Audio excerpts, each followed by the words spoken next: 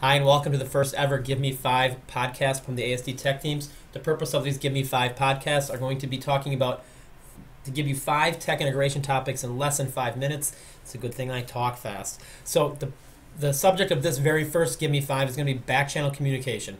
So before we can start giving you tools about back-channel communication, you have to understand what it is. Basically, back-channel communication is all that discussion that takes place during a lecture, a video, a presentation, etc. by the students. Not by the main person, like not by the teacher or whoever's giving the presentation. This is the stuff that happens in the background. So it's like background, back-channel communication. It's a great way for students to communicate and collaborate about a topic or a question or a discussion non-verbally. With this, I think it's very important that you model responsible ways to back-channel chat. Obviously, you make sure they're on topic, make sure that they're using proper punctuation and whatnot, but also making sure they're doing it appropriately. You want them to be paying attention to the video, lecture, presentation. The back channel should supplement that, maybe go above and beyond for some higher level thinking, or to reteach or to question what was taught. Okay. Also, I would think about how often and when you do it. Obviously, at the primary level, I would only have a back channel open for a couple minutes, and I would visit that back channel and model with my students what's appropriate, what's great, what did we like about this, how can we learn from this, how can we use this effectively. At the middle and high school levels, you could definitely stretch that time out and use it, but again, just because they're older doesn't necessarily mean they're going to use it appropriately. So make sure that you're doing lots of modeling and discussing about how you can use this tool effectively. So like I said earlier, the purpose of these Give Me 5 podcasts is to give you 5 quick tools in 5 minutes.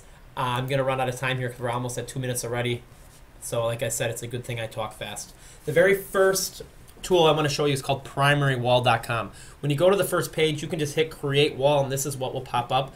If you do sign up for a username, that gives you the ability to give a wall a password, also to create users and whatnot. But if you're just going to use it for a quick shot, for just general brainstorming, things like that, this is what it looks like. It's definitely a very primary look. You just simply hit add note, and you can post a topic or a question. So I'm just going to post a question here, and I'm going to put my name and hit post me. My students would see that if they have access to this website right here, and then they can go ahead and add notes to enter it. You can move notes around and whatnot. So pretty cool, pretty simple. Another one very similar is corkboard.me. It's corkboard.me. Again, you create a corkboard, it'll feed you this website. You just have to put this someplace where students can access it, either writing it on the board, posting it on My Big Campus, putting it on your website. By clicking anywhere on the board, you can create a note, and you can just post information. Okay, you can minimize, you can zoom in, zoom out. You have quite a large space if you want to. And again, anyone at any time can click and create multiple notes, posting questions, things like that. So again, this might have more of a primary use as well as a collaborative use. You could have this as a help desk for students. If they have a question, they can post something where another student can then respond to it. Okay, if you want something a little bit more of a group writing experience, you can use typewith.me. Basically, this is an active live document. Right now, I'm the only user. That's why you can see this person with the 1 next to it. But basically, this is a live document I can type. And again, this is called Type With Me, typewith.me. And you can see how it highlights my typing blue. If someone else would join this, their color would be their typing would be a different color. You can max out on users of this. I think it's around 18. You really don't want that many users. The more users, the more frustrated your kids will get. This would be great for group collaboration. Maybe you have 3 or 4 students attached to each one of these URLs so that they can do some group collaboration. It's a really neat tool. It teaches them to work together because they'll get frustrated if they're typing over each other's thoughts. And it's a great way to teach and responsible collaboration. The fourth tool I want to show you is called Today's Meet. Basically, you name your room. You can choose how long you want it to be open. Create your room. Type in your name. Hit join. And then you can type in any message you want. Hit say.